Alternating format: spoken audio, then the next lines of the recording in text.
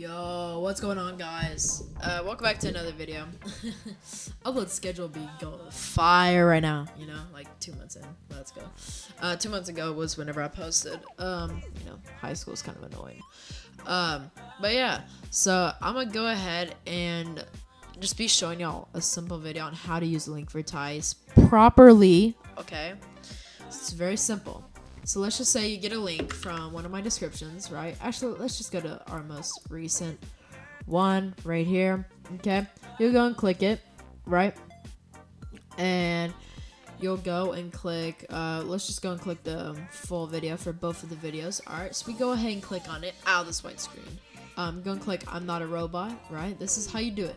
Click free access, unless if you like buy it for $5, which in my opinion is not really worth it. Just go and click that, and then half the time it'll say download it. Alright, so just go and download it. It's a zip file. Now watch very carefully. Alright, by the way, if you're on a school computer or something, this probably will not work. If you're on your home computer, then you're probably all good.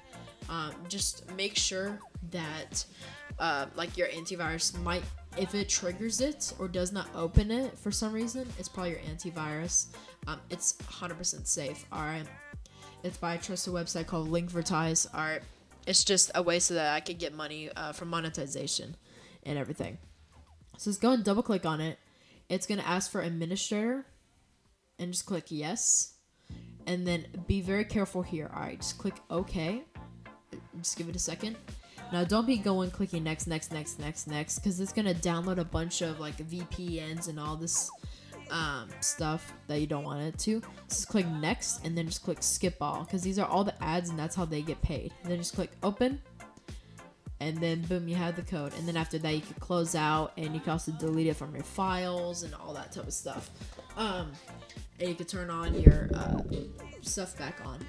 So yeah, and then basically here's all of your code and all that. So yeah, expect more posts on here and everything. Hopefully, maybe just coding. I don't know about everything else like Minecraft and stuff. I might just keep on doing Discord.py since Minecraft kind of boring and stuff. But maybe. So yeah, thank y'all for watching, and I will see y'all in the next one.